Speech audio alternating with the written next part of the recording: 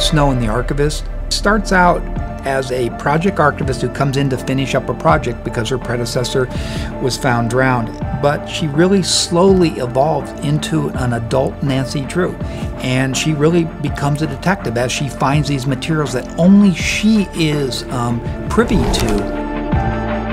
She can just bury it, but she chooses not to.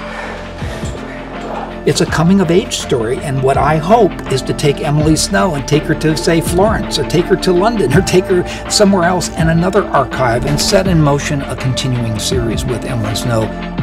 There's so many stories in the archival world. There really are, and I'd love to keep doing them.